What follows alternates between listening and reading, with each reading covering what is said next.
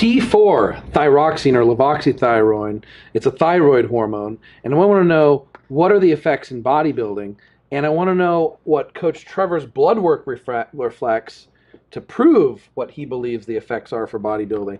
Coach Trevor, you just got your blood work back, and you were taking T4. Yeah. And what was the effect on your blood work, and what was the significance? So the effect, especially when compared to all my previous lab work, not taking any type of thyroid medication, my T4 values were elevated and just enough to be flagged, and my T3 value was 0.1 away from being flagged as too high. And so what that means is I'm actually converting that T4 into the T3, even when you're on growth hormone, things that are lowering your values, which is why I always tell people when I do preps for most clients, I use T4 and T3 is for only certain applications I would do it and in different ways. But the T4, it'll keep your endogenous production at maximal. And that's all you want. You just want your endogenous production maximal and effective. And so by taking the T4, you don't have the same shutdown as you do with T3. And you don't have the negative implication when you come back off, come on and off, and your metabolic, doing this. You don't have that effect either. So when you come off, it gradually goes back to what it was producing normally. And what mine was usually normally was literally half of the number.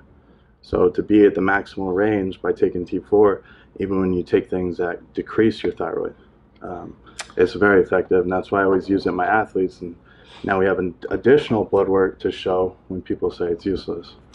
Here's a good way to explain it, relating it to a testosterone booster versus steroids. So T3 is like steroids. You take it, your actual natural production will shut down, and you take too much and you get side effects. In the case of T3, you take too much and you lose muscle. Like you could lose a lot of muscle really fast. So the game that bodybuilders play is they try to take the highest dose of T3 they can take to burn the most amount of fat without losing muscle. But it's hard because they can overshoot it and lose a lot of muscle, or they can undershoot it and then it's not as effective as it could be. So what T4 is, it's almost like the growth hormone pills, the MK677, the secretagogue, or a testosterone booster. It gets your natural T3 levels to the very top of the range, so you're burning as much fat as possible, but not so much that you're going to burn muscle. So is T3 more effective at burning fat? Yeah, but there also comes with the risk of shutting down your natural production, usually just for a very short period of time, and also muscle loss. So why Coach Trevor has his athletes take T4 is because he knows it will help them burn a lot more fat, keep their metabolism up, offset the drop in thyroid hormones that's caused from things like tren and growth hormone, without causing them to lose any muscle. Yeah, that's exactly it. You just want your body functioning out, as best as it can in every department while you're taking all these other things. Certain hormones drop other hormones, and if you have to take a different hormone just to combat it, and now you're playing with fire and you can get results that you necessarily don't want, or too much of a result.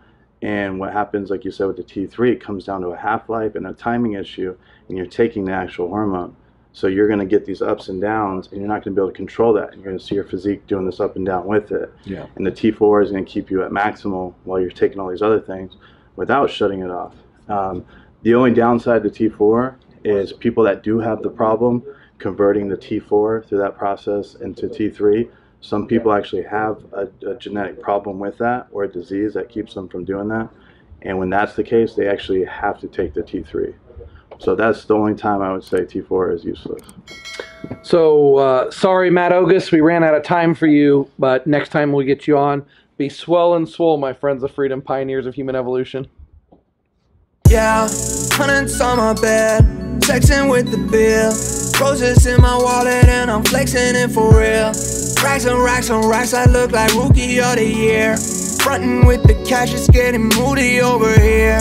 Hundreds on my bed, sexing with the bill. Roses in my wallet and I'm flexing.